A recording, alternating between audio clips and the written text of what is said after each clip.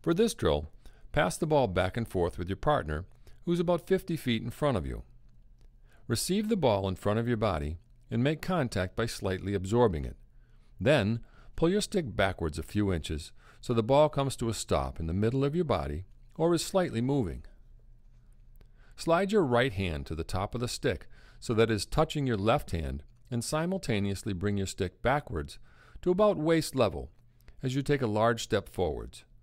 Your left arm should be straight and stick slightly wrapped around your body.